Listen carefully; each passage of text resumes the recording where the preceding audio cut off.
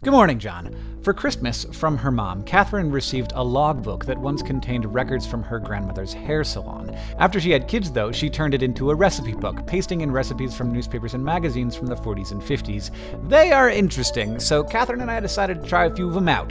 The results were mixed. Here is our journey.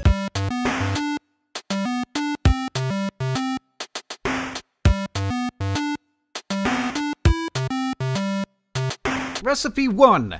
Golden Rabbit. You make it with 2 Campbell's soups. Stir well 1 can Campbell's cheddar cheese soup. Gradually blend in 1 can Campbell's tomato soup. Add 1/4 cup milk. Heat, stirring. Pour over crackers or toast. Good. Bland. Yeah, it's not a lot of flavor. I have injured myself. I got too excited about my golden rabbit. Doesn't it look like a golden rabbit? This is not on the list of things that I want to eat again. The predominant flavor is crackers. Well, I do like crackers. It grows on you. You're still hungry? Just add more crackers. Serve it with half a raw potato. Recipe number 2. Popovers. In a bowl, dump 1 cup unsifted flour, 1/2 teaspoon salt, 2 eggs. Just break them over the bowl and drop them in so they're staring at you with their big yellow eyes. 1 cup milk. Beat this with an egg beater till it's just mixed. Now fill the cups half full and set the cookie sheet in the 450-degree oven. You will have 6 splendid popovers so golden brown and exuberantly puffed up that it's almost embarrassing. I kind of burned them. Yeah. You know, tastes like bread. Northern biscuit. I'm down with this. Yeah, I'd like to try them again. Hole in the middle? There's a hole in the middle. I don't know why it's got a hole in the middle. How?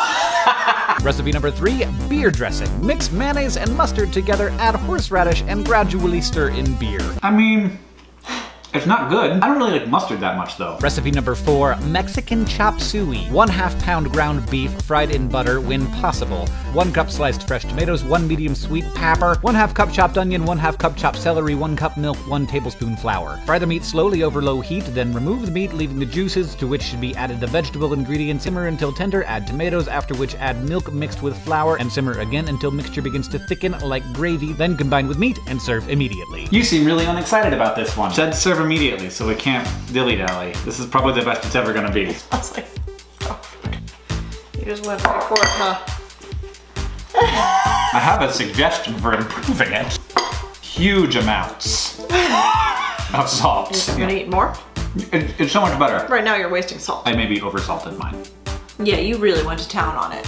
Katherine, if you were gonna name this dish, what would you call it? Obviously it is inspired both by Chinese food and Mexican food. What? No, it's like a Cleveland chowder. Recipe number 5. Orange cranberry relish mold. Dissolve gelatin in boiling water, add orange juice and chill until consistency of unbeaten egg white. Cut orange in quarters, remove seeds and put through a food chopper. Add ground orange, cranberry sauce, celery, and nuts to gelatin mixture and turn into a 1-quart mold. Chill until firm. Unmold to serve. Oh no! It's like a colon.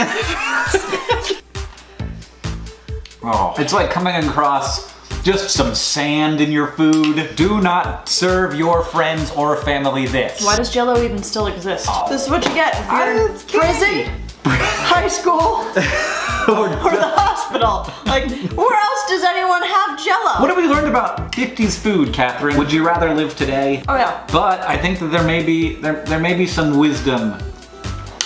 Sorry. There's not in there. Helen, thanks. Thank you, Helen. That's my grandmother's name. Yes. Not Helen Hunt. Thanks to Helen Hunt too, though. Thanks, Katherine, for being in a video with me. Thank you for watching, and John, I'll see you on Tuesday. You got a lot of cleaning up to do, babe. Have fun. I'm gonna go sit on the couch.